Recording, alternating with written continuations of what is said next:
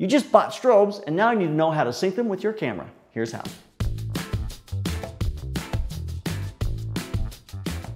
Hi, this is JP Morgan. Today on the Slanted Lens, we're going to talk about how to sync your camera with your strobes. There's 3 basic ways we're going to talk about today. These are the 3 that I think are the most practical.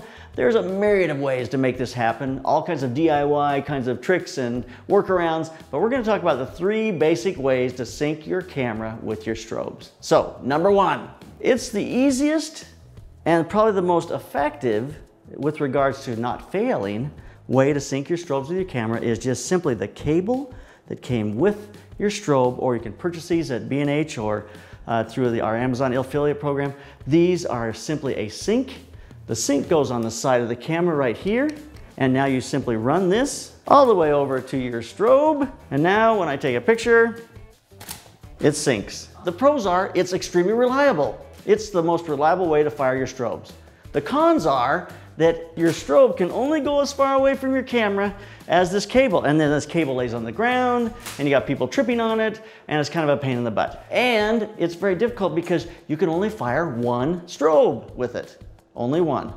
So, number 2 is using the electronic slaves that are on most strobe heads that are made today. So this power pack here has an electronic slave on the top of it, and you can put this over to the slave, and this one over to the slave, and this one to the slave. And what it's doing is that if it gets a flash of light, that light is collected in this little slave here, and it sees the light, and it goes, oh, there's a flash, and so it flashes the unit that it's connected to.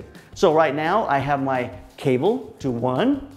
When it goes off, it's going to reflect in the electronic eye of the other 2s, and it's going to fire all 3. Here we go. And there they go, all 3 went off. So now that's slave mode, but we're still connected to this cable. So what we can do is get rid of this. We're going to now add a strobe to the camera. And we're going to use this to fire the other strobes in our shot. I'm running this on manual because I do not want this to overpower the work that these other 3 are doing. My goal is that these 3 are my lighting, and this just becomes the trigger that sets my camera.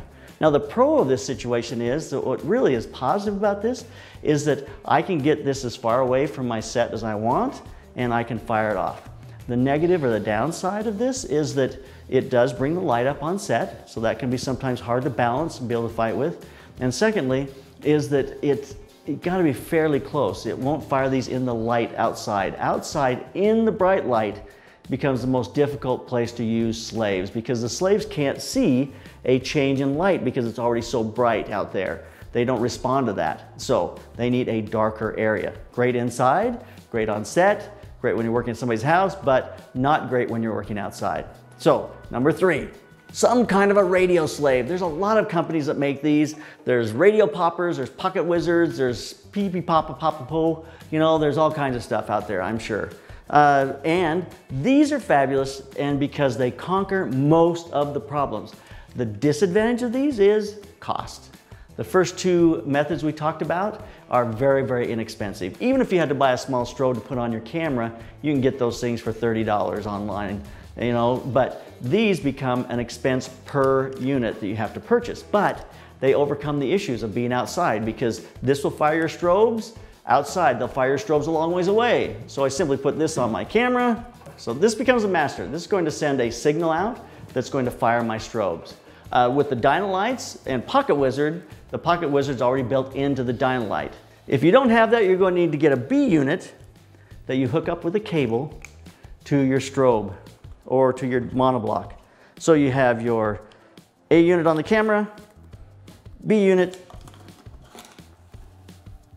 at the power source, the monoblock or the pack.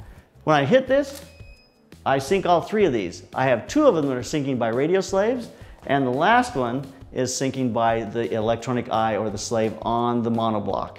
Now, like I say, there are some very inexpensive options out there that really give you a great product. It's just how far away do they work, and reliably how far away can you get them. Some are radio, some are infrared. I mean, there's several different things out in the market today.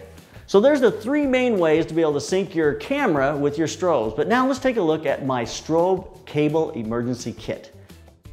So this is my syncing emergency kit. What I have in here is all of the stuff that I need to be able to sync with anything that I may ever need to sync to.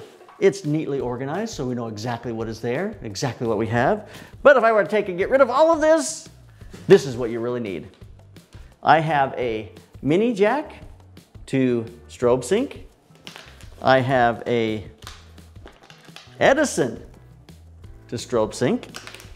And I have the 1/4 inch to strobe sync. There's your three major ways you sync with strobes.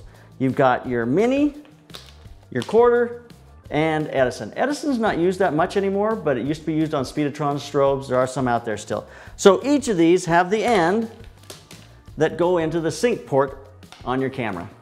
Then when I start using radio slaves, which I do, probably most of the things that we do are done with radio slaves. It's a more expensive way to go, but it's what we use constantly. So my radio slave syncs with a mini in the back, but now I've got to be able to adapt that to whatever strobe platform. So I've got a mini cable, mini to mini, and then I've got an adapter that goes to 1/4, and that will fire the strobes as well. So now I don't have to buy two different cables, but I've got the mini and I've got an adapter, and that gives me the ability to sync with both of those different platforms.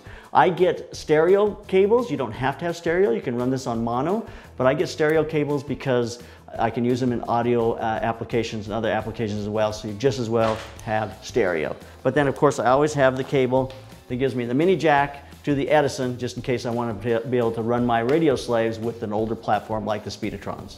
So there are absolutely other strobes out there that are going to have a proprietary way to attach the cable to the back of the strobe. They all go back to that same adapter to the camera because that's standard on the cameras. And so you may need to look at something that's going to adapt itself to your strobe. But these are the three major ones that you'll work with most of the things you're going to encounter in the United States. You might think to yourself, well, I'm not going to have any other strobe platforms because I just use certain ones. I've been on location and decided, you know what, we better rent a strobe. And we're in some little town. And the only thing we can find is, and you don't have the cable. So I carry these cables with me always so I can adapt myself to any of the different platforms that are out there. Also, if you check out our Mastering Studio strobes, we go into great detail about the different types of strobes and how you sync with each of them and how you can use them effectively in lighting setups as well as just the technical ways to use your strobe equipment. So get out there, check out that Mastering Studio strobes over at theslantlens.com. So there's a look at cables and what will keep you from having a problem when you're on set. Sync those strobes and make some great images. So keep those cameras rolling, keep on clicking.